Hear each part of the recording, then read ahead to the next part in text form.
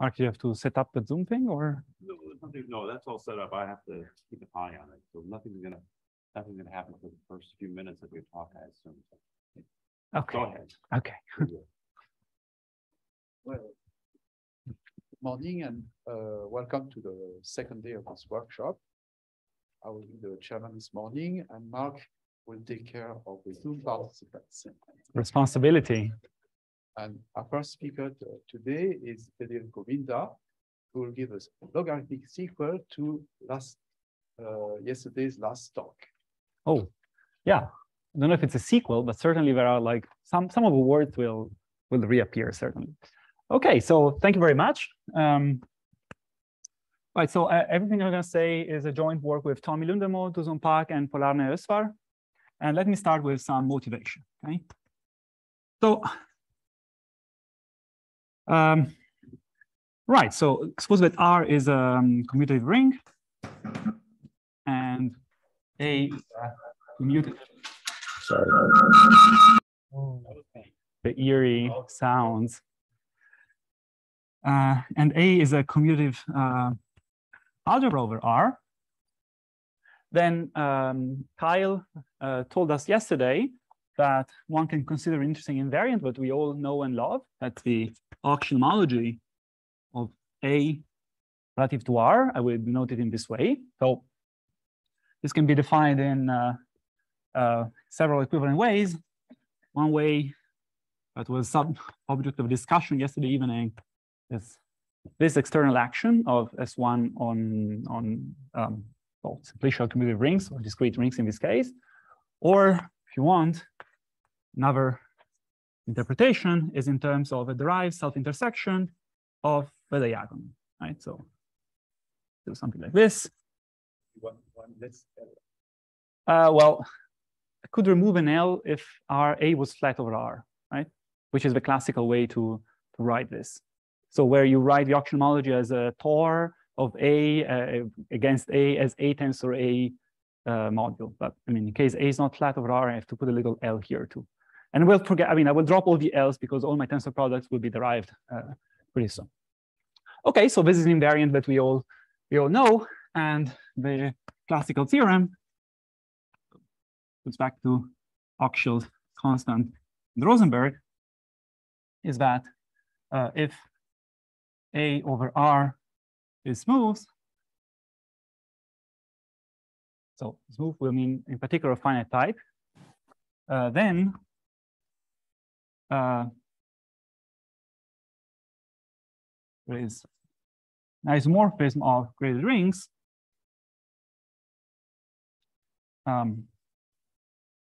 between the Hochschild homology of A relative to R and the drum, the Hodge or whatever you want to call it, algebra of A over R. So Kyle stated this for smooth things in characteristic 0.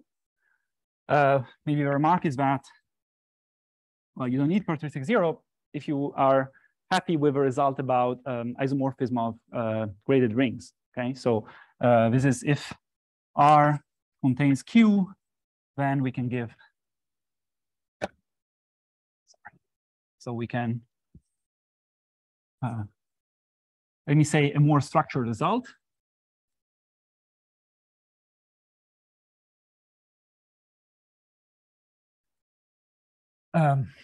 Which means that you can construct a functorial quasi-isomorphism between the Hochschild complex and the drum complex.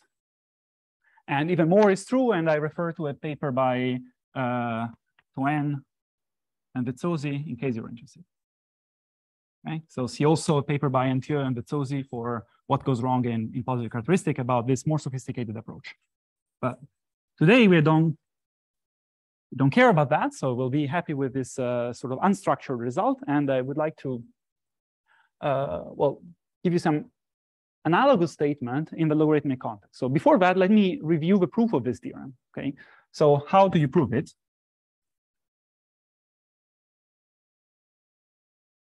HKR.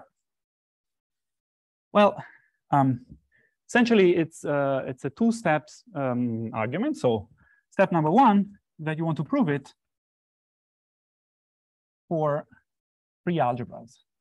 So for free or polynomial algebras. Over R. Over R. And once you have that, then you can build the André-Quillen spectral sequence.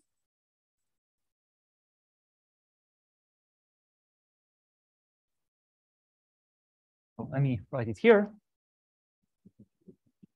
So what is it about? So it's an E2, EQ. Start like this. So you have HP of derived exterior power of a cotangent complex, V over R, and this converges to H P plus Q of P plus Q, right? So the homology of a derived self-intersection. So let me just write it like this. So Hochschild homology of A over R. Okay, so this is a convergent spectral sequence, and if A over R happens to be smooth, then what happens is that this derived self-intersection, this exterior power of a cotangent complex is just the omega Q, V over R, in degree 0, and the spectral sequence collapses and gives you what you want. Okay, gives you the HKR theorem. Okay, so right, so far so good. So I want to talk to you about a logarithmic analog. Okay, so why do we care about a log extension? So one of the reasons why we really like Hochschild homology is that it has a strong connection with K-theory, right? Through the Dennis trace map.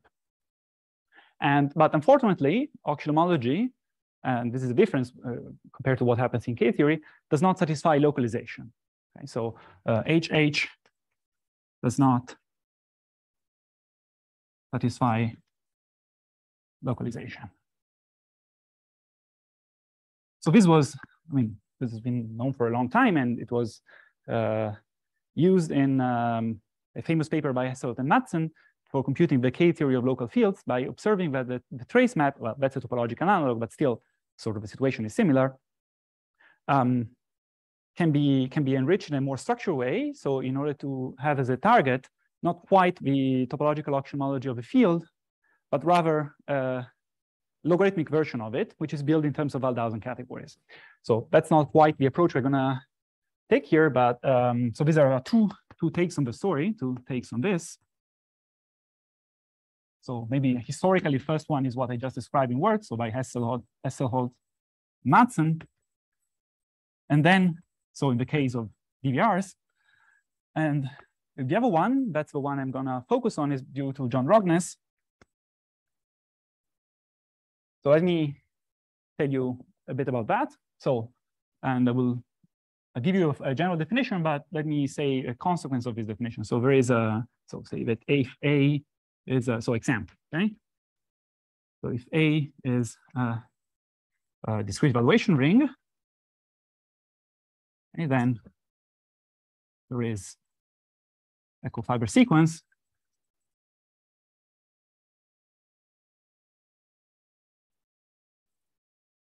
which looks like this. So you have HH of A, and HH of A relative to this log structure. So I will say something more about that in a second. And we have a boundary map somehow, which goes down to the Hochschild homology of a residue field, little k. So little k will be A modulo pi, uniformizer. Okay, but so this hopefully, but somehow this hopefully is a bit it's a bit far off and it's not very clear that one should really hope for, but at least let's hope for that. But at least this was the original motivation of Rognes. So this is compatible. But I will, yeah, make comments about that towards the end of my talk. So compatible with the Dennis trace map.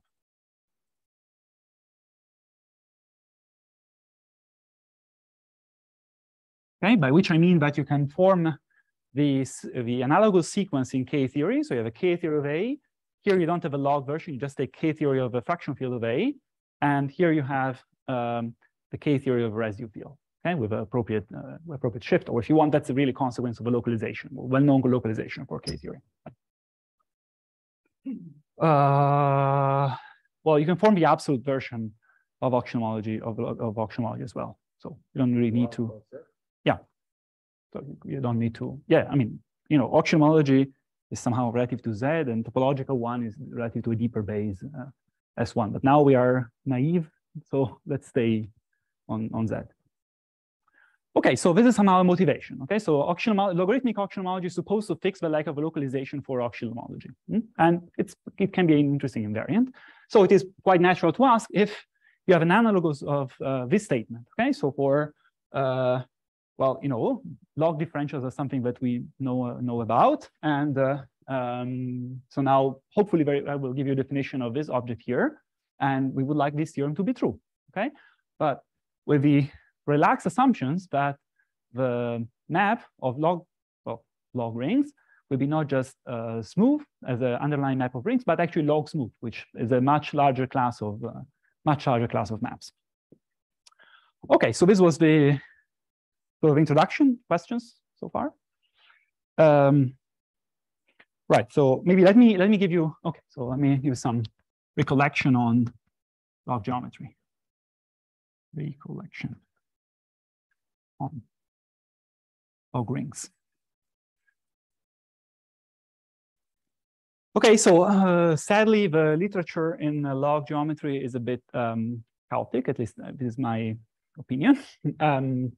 So the terminologies are a bit strange, but nevertheless. So let me say what a pre-log ring is. Okay, so this is just a pre-log ring, and for most of my talk, the difference between a log ring and a pre-log ring will be irrelevant because the sort of the associated log ring to a pre-log ring, whatever the heck this is, will really not get into the picture. So in other words, this object will be invariant under a suitable operation called the logification, which passes from a log structure to a pre-log structure to the associated log structure. So let's stick to the easier thing. So a pre-log ring is a triple. Say A, M, alpha, where well, A is a ring, commutative ring. M is a monoid, commutative, and alpha is a map from M to the multiplicative monoid of A. All right, so the log ring is the same thing, but the condition that somehow there are no more units than the necessary ones. So take alpha -1 of the invertible elements of A, then this is isomorphic to the invertible elements of A through the map alpha. Okay, so somehow you don't, M really is honestly giving you new elements of your ring over which you want to consider logarithmic poles. Okay, that's sort of the idea. So examples. So interesting examples to keep in mind. So of course, any ring can be considered as a log ring with a sort of what is called a trivial log structure. You just put the monoids as a monoid, the rings with the units of a ring. So if A is an integral domain, you can consider, say, K to be its fraction field. And then you have another sort of trivial log ring given by K and K star. But somehow log geometry allows you to put something in between, right? So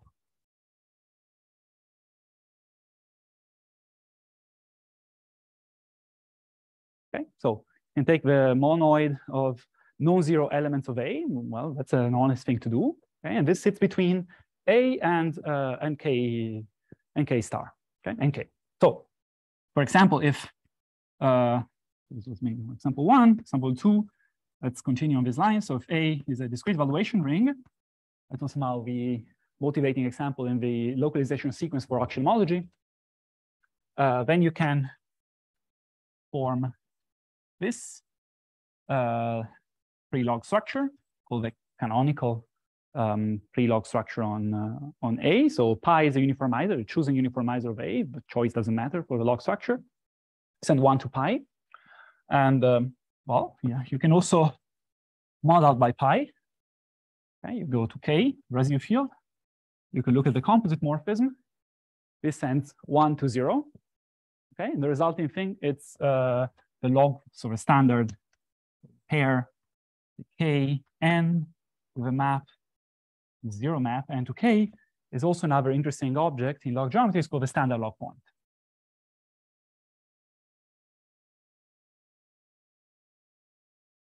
And the reason why you care about such a thing is because well, working over this kind of base allows you to consider semi-stable reduction situations as if they were smooth. Okay, so the sort of typical example things you would like to consider is like K, say T1, En over E1, Er, so many variables, and log structure given by n to the r, sending the standard basis of n to the r as a monoid to the variables ti. So the product will be 0, but a single thing. So ei goes to ti here. Okay, and this is the standard example of something that is log smooth over this gadget. Okay, so I will go back to the notion of log smoothness in the derived context in a bit, but that's sort of the kind of things that we would like to consider to be smooth, and well, sadly are not smooth, but they become so if you work in the realm of log geometry. So this is some kind of small motivation, okay, for you. Yeah, and the map from is it's nowhere to right. In order to make this no, yeah, sure. No, you're right. So you have a canonical map. This is the K and n, so there's a square like this. So this sends, n to n diagonal. Okay, right. So maps of pre-log rings are whatever you expect. So are commutative squares, map of rings compatible with the maps of monoids, and so on and so on and so on. Okay, there are like 2 maybe keywords that I need to introduce. So if you are bored, you can Google that. So if we say, maybe just small definition, just because it will come up at some point. So the monoid M will be, it's called fine if it's finitely generated as a monoid over the natural numbers and integral. Okay, so i.e. the map from a monoid to its group completion is injective. Okay, that's a sort of one keyword in the literature. People usually talk about fine log structures, and the other keyword is saturated.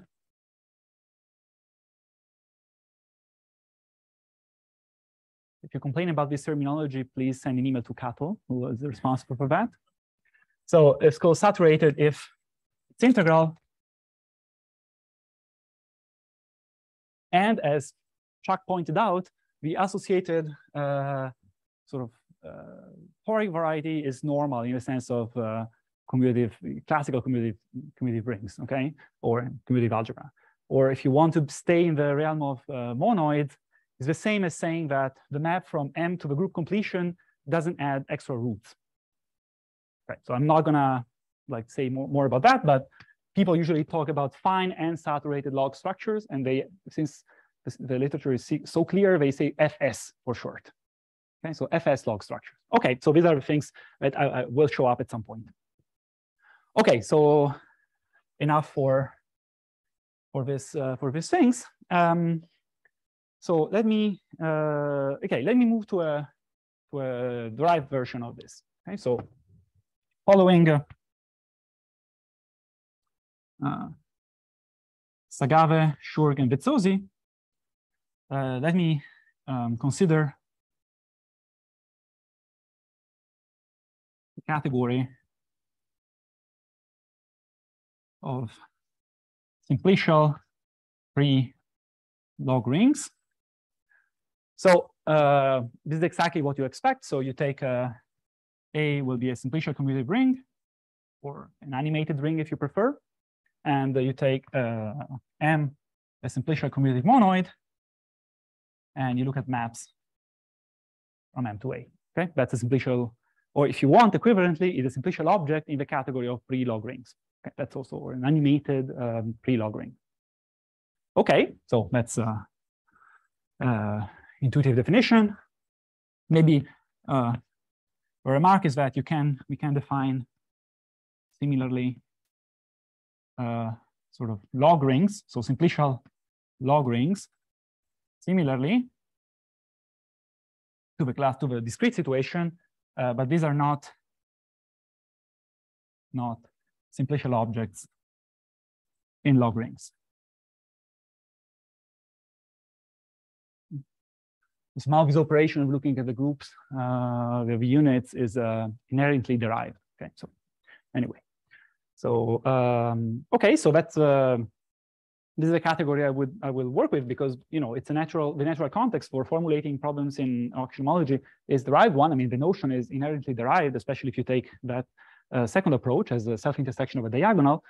So this is somehow the setting that I will consider. So right, so given a simplicial commutative monoid, given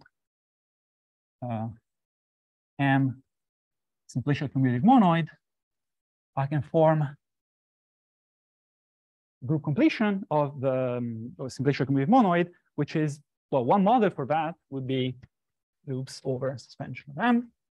Okay, so this is a group-like simplicial commutative monoid. So group-like here just means that the pi zero is a group. Okay, and on the pi naught is exactly doing what you expect. So it's the sort of group completing the discrete monoid pi zero of M. So one can okay, so this is like another definition, and so if you have a map of simplicial commutative monoids, you can form a certain pullback, which is called the exactification or the repletion according to the context of this map. Okay, so this is now a bit technical.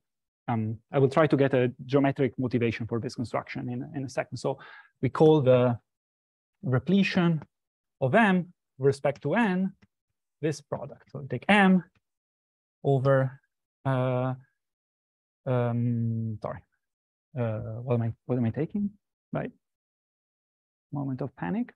No, okay. So we take right N over, yeah, this makes sense. N, right, like this. So sorry. So you have a map from M group to N group. Okay, so you can right. So you get the corresponding map, and then you want to somehow pull back elements of N along this morphism. Okay, so of course we would say that M is replete if it agrees with its repletion, and in the context of discrete log rings or discrete monoids, this is what Kato called exact. Okay, so the notion of exactification or of exactness for morphism of monoids. Okay, so you can whatever, you can form a repletion of any simplicial commutative monoid with respect to a map of simplicial commutative monoids, and this is the key notion that you need to introduce to define logarithmic Hochschild homology following Rognes. Okay, so now I can give you that. So definition. So Rognes the following. So suppose we have a map RP to AM, so a map of simplicial pre-log rings. I can consider the cyclic bar construction of M relative to P. So this is just, in simplicial degree n, I take the n-fold coproduct of m over p, which makes sense in the category of commutative monoids, and then you play with the differentials. There are formulas that you can write down. I'm not going to write them down, but this makes sense. Okay, it is an augmented. So this is the cyclic bar construction.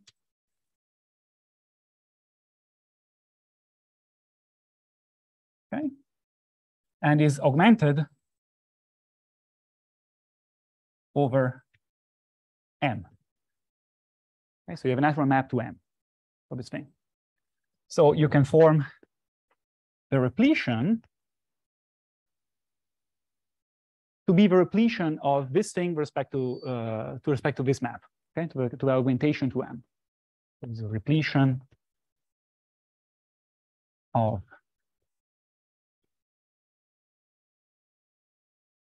okay, so things are getting nasty, but they're almost there. So now we can finally define what log Hochschild homology is for this pair. So HH of RP M is defined as follows. So essentially, you want to glue the Hochschild homology, classical Hochschild homology of A relative to R in a way that takes into account the extra information coming from the monoid, the map of monoid. Okay, so the first piece is you take this guy, and then this happens to receive a map from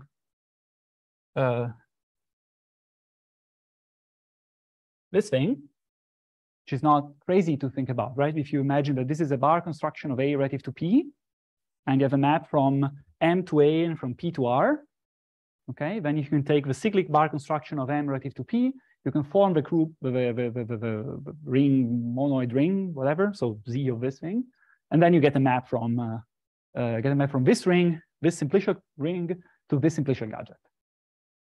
Okay, but this also has a map to the repletion. So glue them together in this way. So,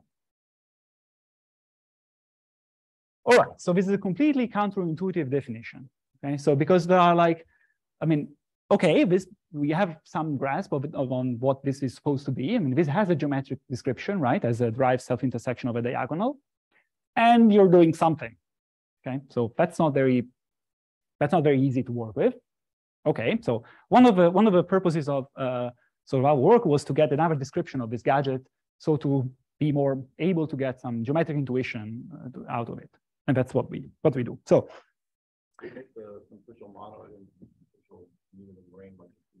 Yeah, by degree wise, taking Z of the monoid. Correct. Okay, so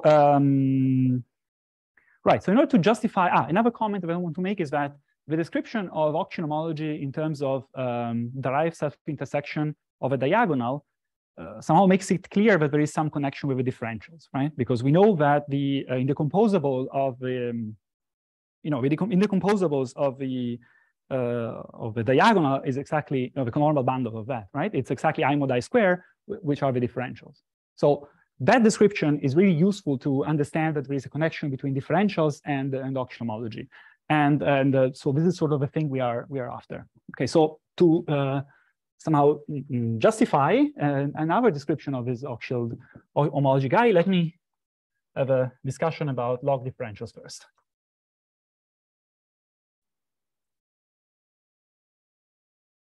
And cotangent complex.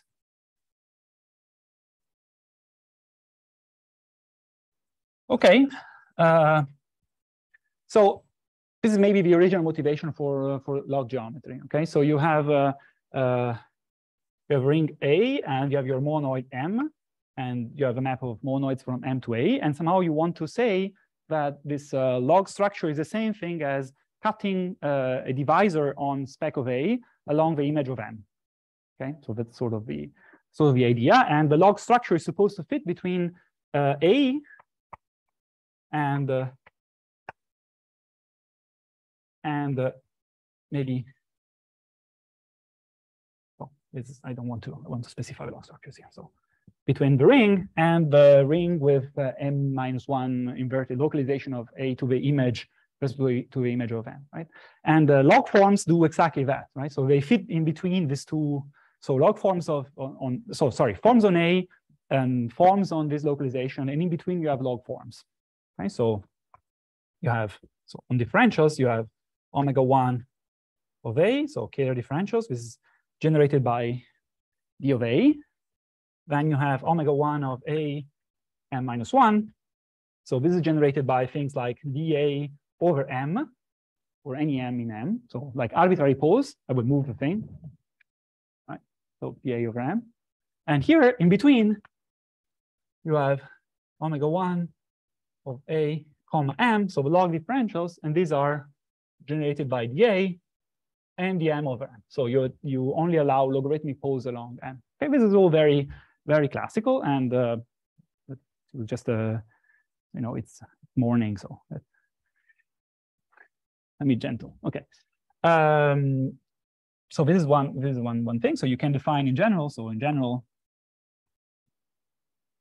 we define for a map of for RP to AM, map of discrete pre-log rings.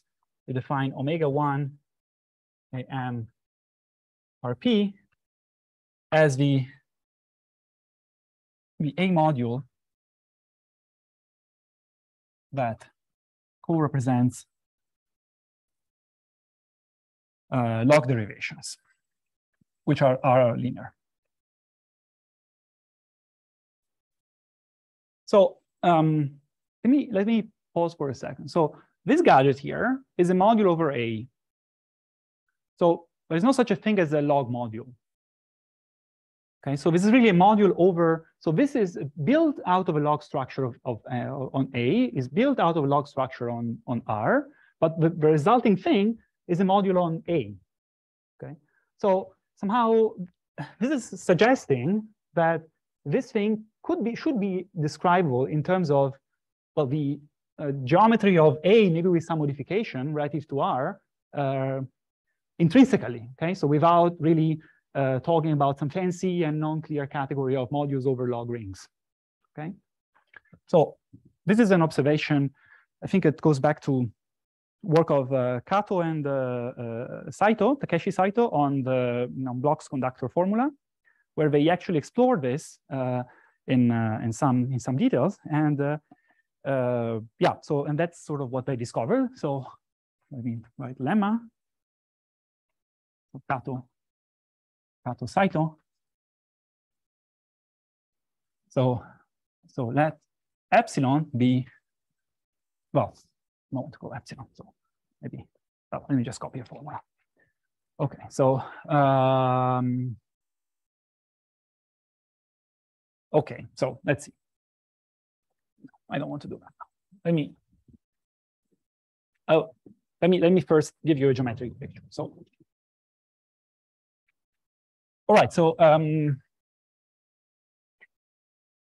let's see. So differentials are, as we said, right? The classical differentials are indecomposables of a diagonal, right? And you can try to do the same here. So you can try to say, well, let's do a diagonal. Let's consider A tensor over RA. Okay, and then you look at the corresponding thing on the monoids. Okay, you have this coproduct. Okay, and this goes down to a M, right? So by multiplication on A and summation on M. Okay, so this is the diagonal data, or multiplication. Geometry on spec of things would be the diagonal. And so you can take the kernel of mu. This is already like a bit problematic, because what is the kernel of a map of monoids, right? The monoid is not pointed, there is no zero. So what do I mean by that? So not clear. But most importantly, I would get on the, I mean, any possible definition would be something like a submodule of A and a subthing of a monoid, right? So it would be a pair. Okay, and the first gadget of a pair, of this pair, would be I mod I, the classical kernel of a multiplication map.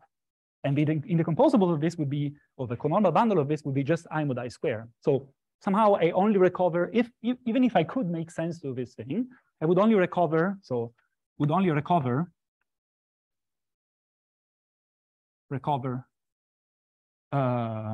the classical differentials, omega 1 over A over R as a module. So instead, what, and now here we are, what Kato and Saito observed is that you can look at this map of pre-log rings, and you realize that this map is not exact.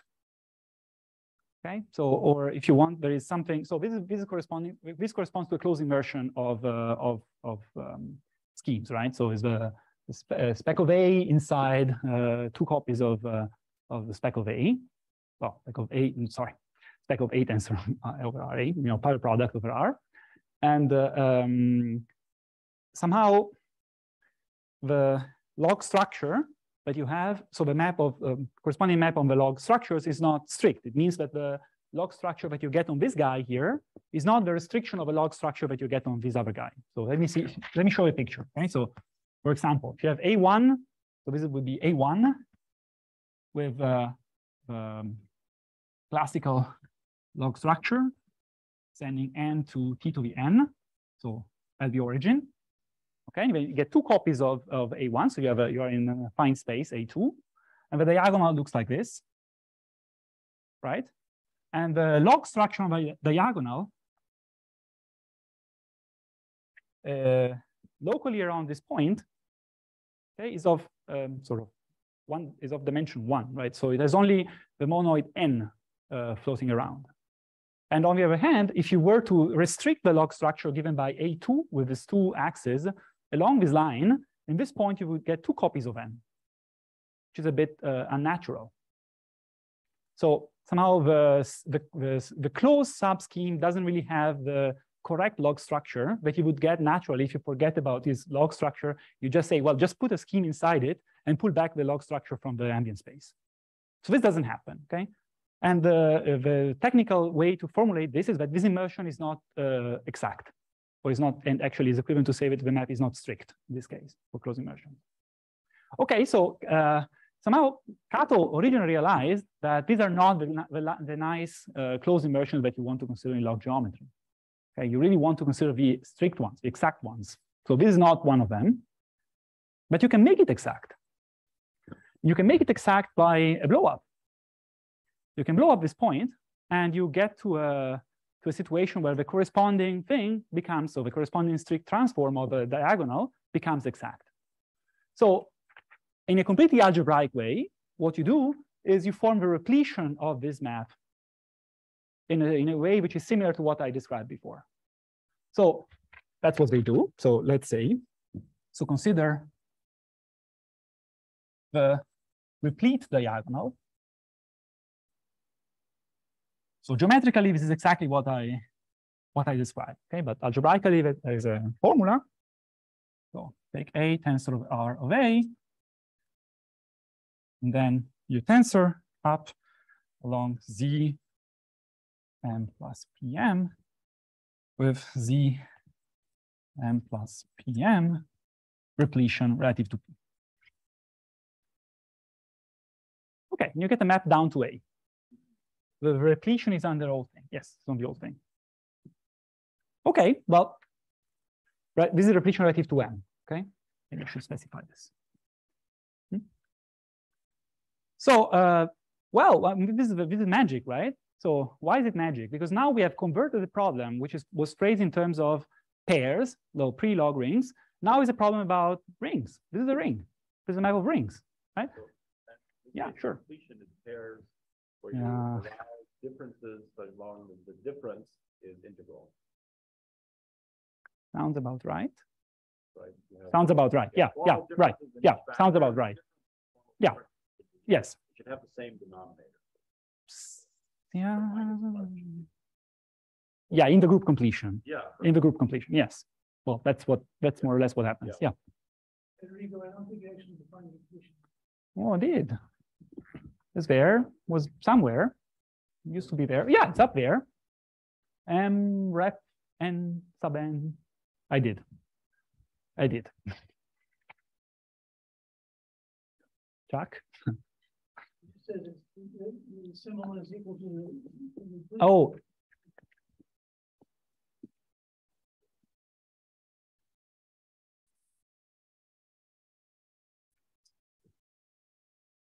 Okay. Okay, so that's great. Okay, so let epsilon be this the natural map, and if you take the kernel of epsilon, call it I, then if you look at I mod I square, you get the log differentials.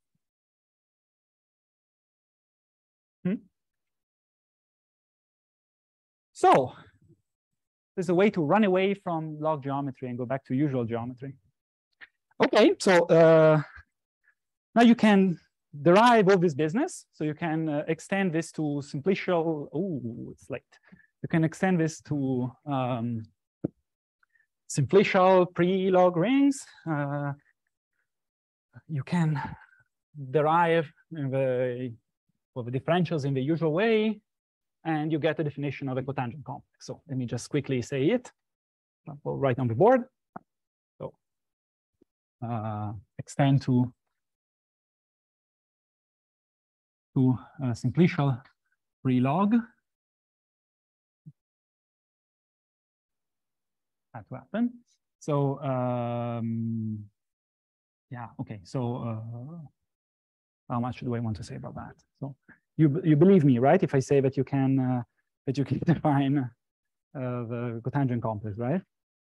So which take should I take on that?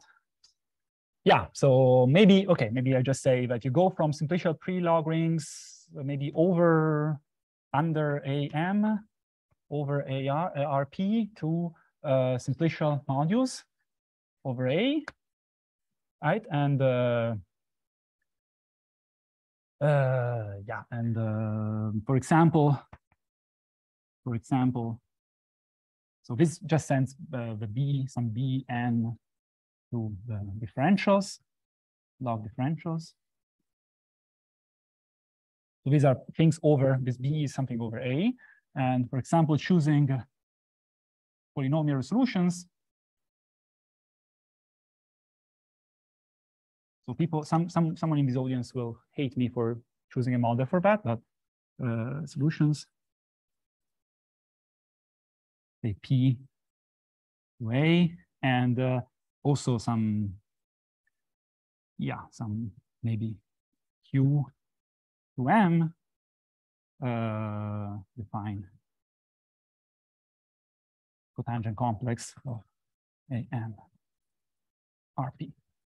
Okay, there's the usual recipe for the cotangent complex. Okay? You choose Fourier solutions on the monad side, Fourier solution on the ring side, polynomial resolutions. You form whatever you have to form, and you apply omega-1 level wise, and you get your cotangent complex, whatever. Okay, so it's one way. Of course, you can phrase it in much more sophisticated ways. So this is a model for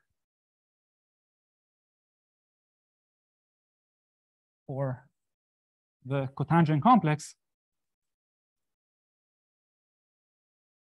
for log things defined by Gadber. Okay, so for the experts in log geometry, there is also another definition due to Martin Olsson, but that's not that one. This is actually, so that's a stacky approach, and this is a yeah, somehow is internal to log geometry. This is due to Gadber. The account is also in a paper by Olsson. So this has a number of properties. So let me write a proposition. Write our names because we couldn't find a reference. So, well, I mean, there are similar results in the spectral case due to Sagave, Rognes, Sagave, and Schlicht rule, but in this case was not written down anywhere. So the first one is, let me describe this cotangent complex in more classical terms. So there is a cofiber sequence of this form. So every tensor product will be derived. So M group, I'll do a P group. Here we have a cotangent complex in between. And here you have a classical cotangent complex relative to this guy. So R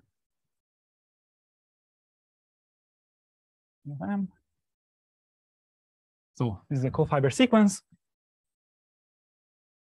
If the map from P to M is integral, and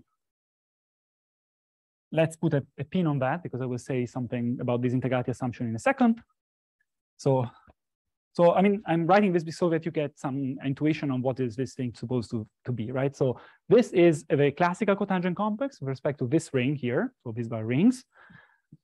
And this is some of the difference between is measuring the difference between the two gadgets, right? The log cotangent complex and the classical guy, and the difference is measured by this thing. And this is really a co-fiber of a map between the group completions, okay? P and P to M. Okay, well, this is what it is.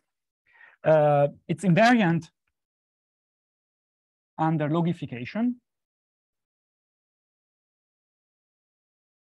Means that if you pass from pre-log rings to log rings, which I did not define in the simplistic context, but well, there is a definition, then this doesn't alter the cotangent complex. So let's forget about that and work with pre-log rings, keep working with pre-log rings.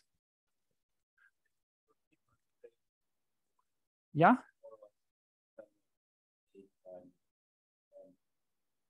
The log of, yeah, to the log of M. Yeah, there is a corresponding sequence in, I mean, that's how you build the classical log differential, right? So by the gluing together differentials along a equivalence relation, which tells you that whenever you can move things from one to the other, then you have to identify log differential with the classical differentials.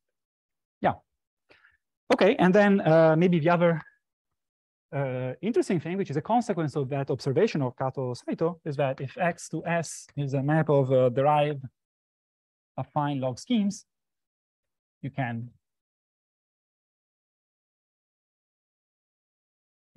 think about the definition.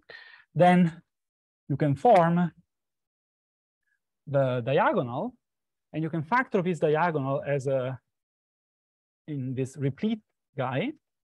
Okay, so there is it's called the log diagonal or a replete diagonal, whatever. So this is the classical delta. Let's call this delta rep. And then this cotangent complex is, yeah, I mean, it's the conormal sheaf of this of a replete diagonal. Right, so S conormal, the derived conormal of the replete diagonal.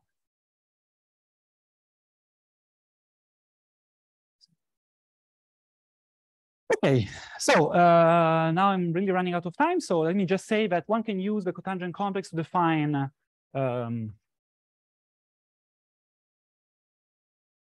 so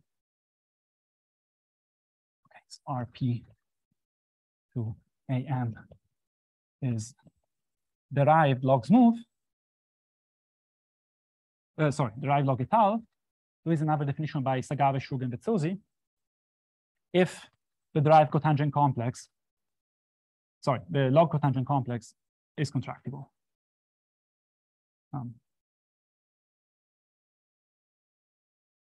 Okay. This definition implies on the truncations on pi 0 that you are log et al in the classical sense, but is not equivalent. So you might have log et al maps of discrete rings for which the derived cotangent complex is not contractible. Okay. So this is somehow sounded a bit like a pathology of a theory, but in fact, what is going on is that the definition of log et al in the classical case allows a really wild class of maps. So for example, there is no flatness assumption on the underlying map of monoid algebras. Okay. So however, if you have a map is of discrete log rings,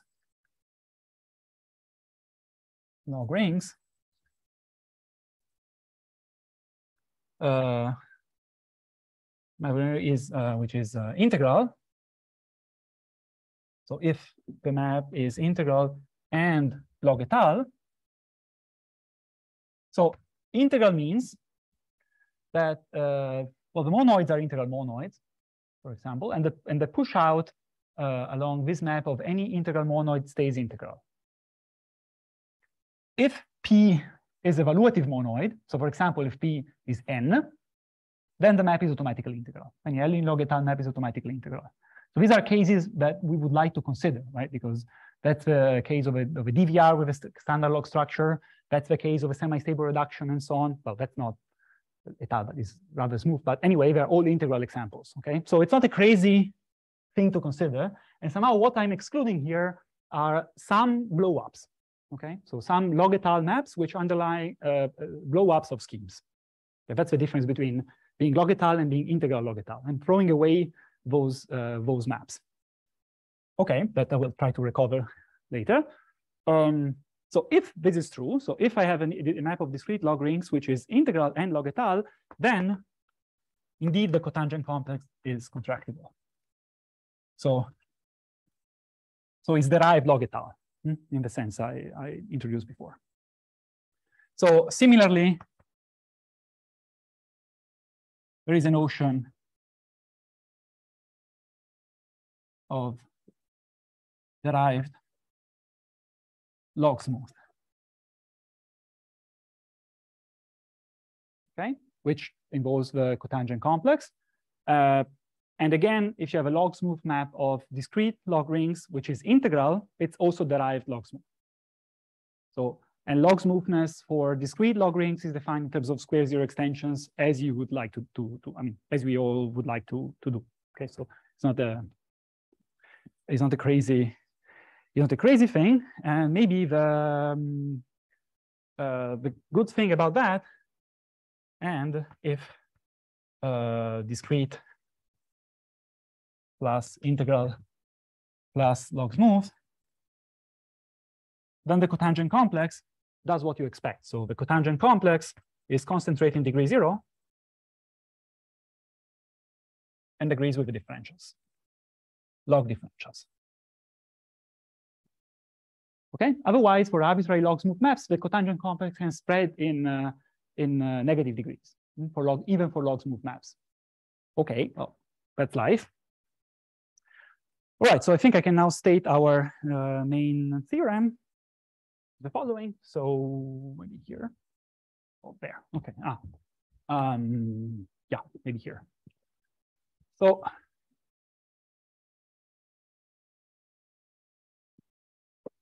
main theorem.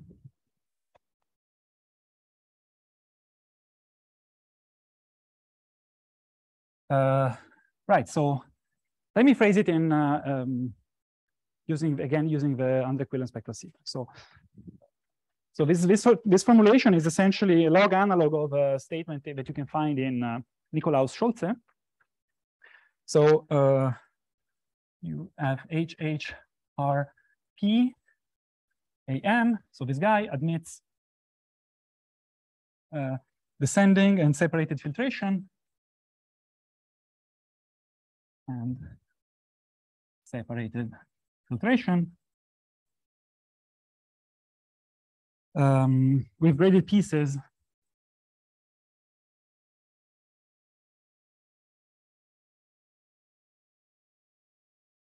lambda I of a cotangent complex. The low cotangent complex with I think I have a shift I here, which I forgot to write here. Yeah, I think there is a shift. And in particular, there is a convergent spectral sequence. So this is true for any simplicial pre-log rings. Okay, I don't have any assumption so far. So E2 PQ is HP lambda Q of L converging to H P plus Q of HH AM. Okay, and this degenerates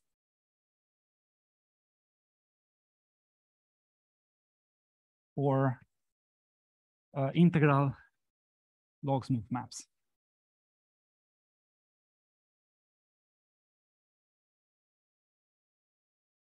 Okay, so right, so maybe a word in the proof. So somehow we have all the ingredients, and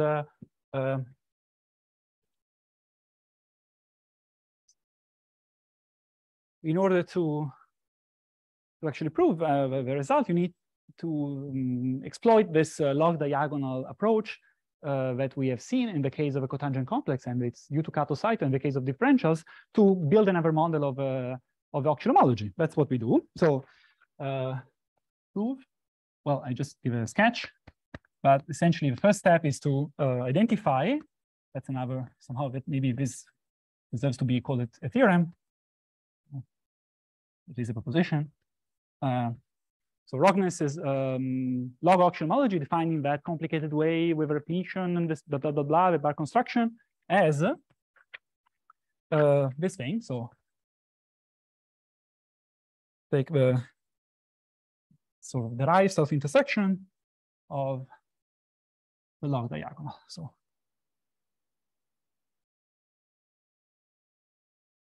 ta ta ta ta ta. Okay.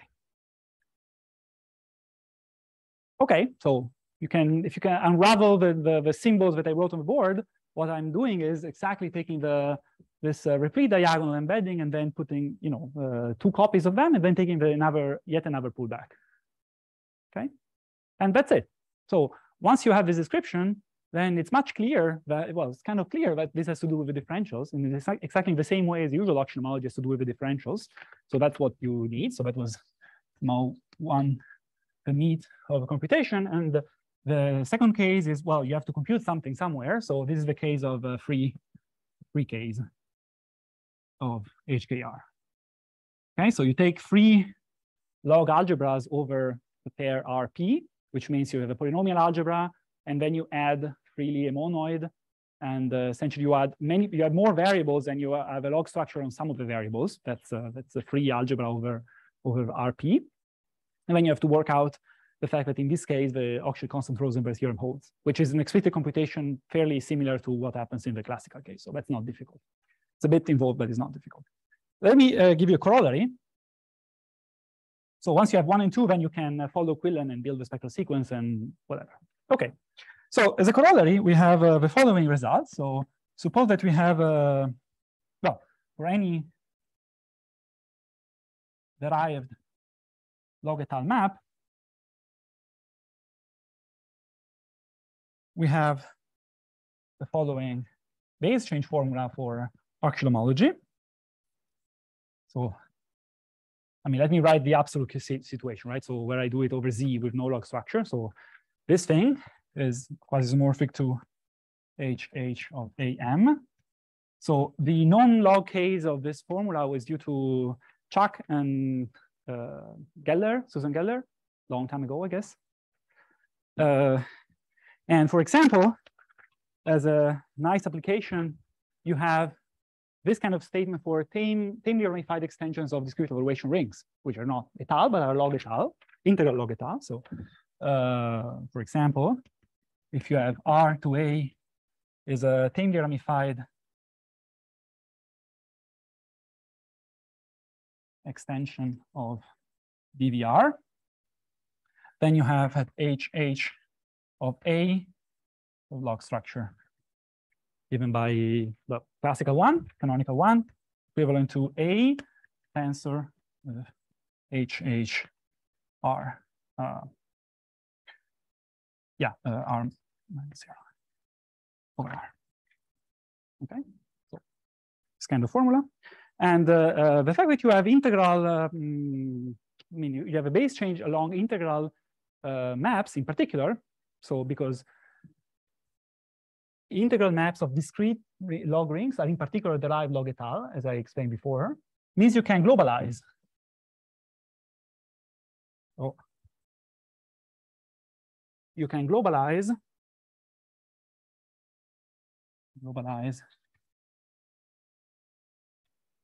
for integral et al topology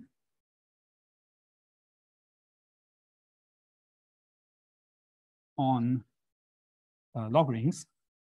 So no longer derive, just discrete things, for example. You can do a derived version presumably, but let me stick to that.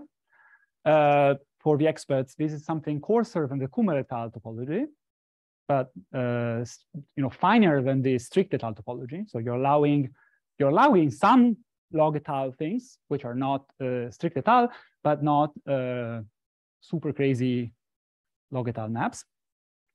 So then you have a definition for schemes, right? So if you have a map for, if you have a X, S, well, maybe, well, yeah, maybe I should say that if X over S is any log scheme,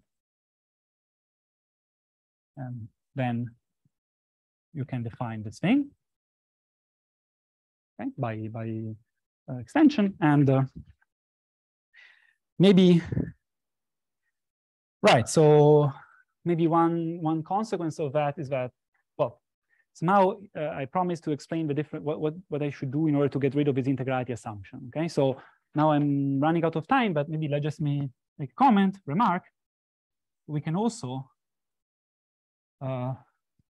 localize this HH as X as sheaves on log schemes, or say maybe affine log schemes, with respect to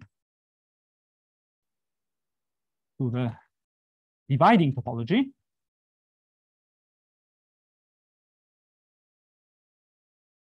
So this is introduced by myself, Doosung, and Paul Arne in our work on log motives. And you get a new gadget, Linis,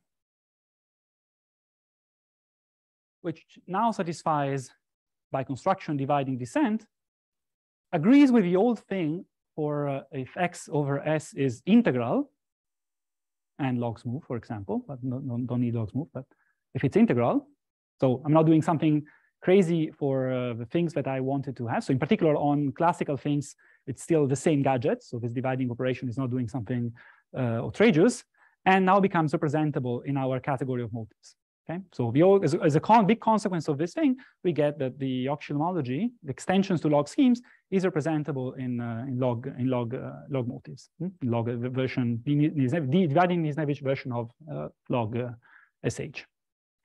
And as another piece of information, well, I mentioned that there are two notions of a cotangent complex for log schemes. One is due to Olson, and the other one is due to Gabber, and the two things are known to be different. Well, they happen to agree if you sheafify both for the dividing topology. So the difference is really captured in a topological, by this topological, the choice of topology, okay? So, right, so maybe one application of the fact that you can represent these kind of things in log DM over a field is that you have residue sequences there. So the analog of a localization fails in, well, localization fails in logarithmic motives, but you have an analog, which is this kind of residue or Gisin sequence. If you apply the residue or Gisin sequence to Hochschild homology, you get something which looks like the sequence constructed by Rognes and Sagave and Schlick-Skrull, or the sequence constructed by Hesselholt and Madsen, in special case. It's a third sequence, so it's not clear if it's equivalent to one of the two. Okay, so we believe it's closer to the one constructed by Hesselholt and Madsen, but it's work in progress. Okay, thank you so much.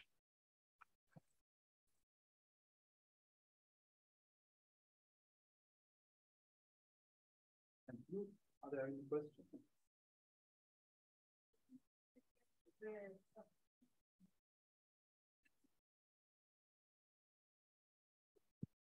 So this HH is represented in the category of motives over the standard log point.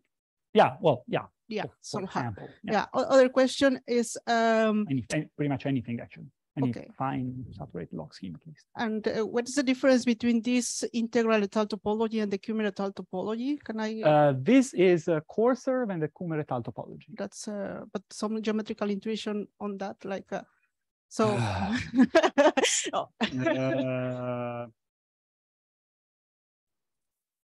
yeah. Like for example, this Kummer et al topology, I can understand it is like taking the roots of the divisor. Yeah. But, right. Well, okay. So actually, depends on the monoid you begin with. Okay. So if the monoid if the monoid somehow downstairs is valuative. So for example, if it's free, then it is Kummer.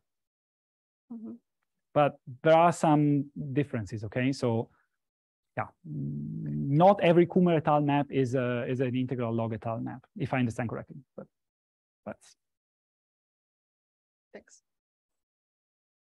I mean, Kummer means integral plus, sorry, means exact plus log et al., right? So,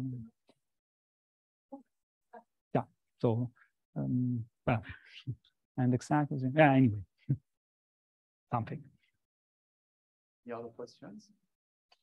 Would you mind saying how I think you mentioned at the end about the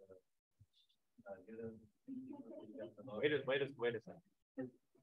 I mean, you already have a very low voice, a deal, and so at the end you mentioned that you have some new yeah. localization or Gison sequence. Would you mind saying like a little bit more how? Yeah, I can say that. So let me at least say it in a very special case. Okay, so I mean, okay, so let me work in the category of motives over a point, not a log point. Okay, so in log dm over k, okay, then you can consider the following things. So you have, say, x is a, okay, say x is smooth scheme over k, no log structure, and so let's say that z inside x is a smooth divisor.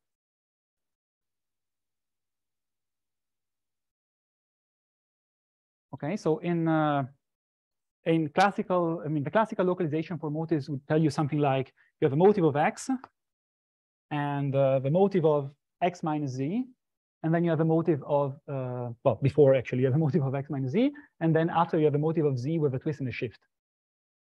Okay, so here the situation is similar except from the fact that you don't have a motive of a complement, but rather the log motive that you obtain if you put z in the log structure. So this is a replacement for the complement of z in x.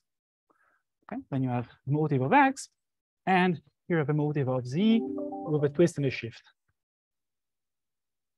Okay, that's the analog of a localization sequence. So algebraically, how does that look as a log structure? Like, what does it mean to say x, this thing? comma, z? Yeah. Oh, it's well, locally is really just saying that you have a divisor. I mean, it's a principal divisor. You have an equation, then you're just sending n to a.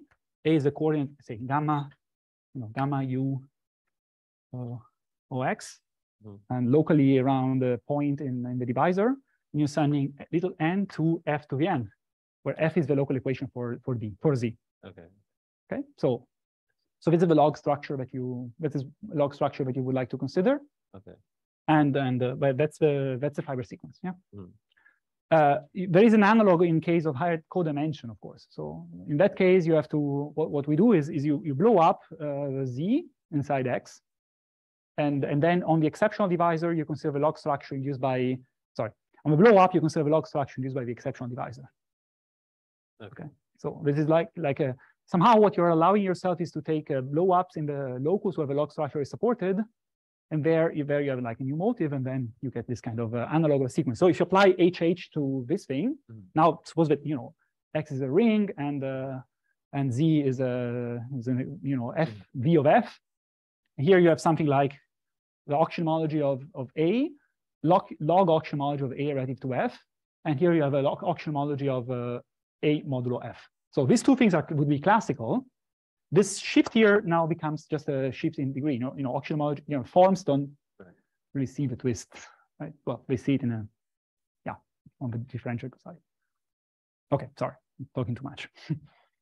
But it looks really that sounds very similar to like Rognes's DVR thing you mentioned at the beginning. Right? The maps are the sequences are different. They look different. In the opposite direction.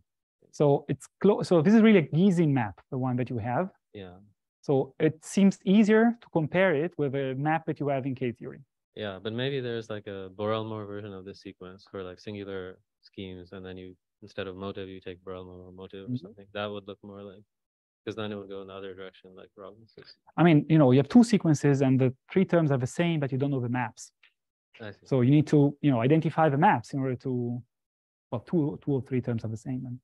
But that's a comparison with the Madsen and the Rognes thing. Yeah. But... No, that's a difficult problem. I mean, to compare the two objects. I see. Any other questions?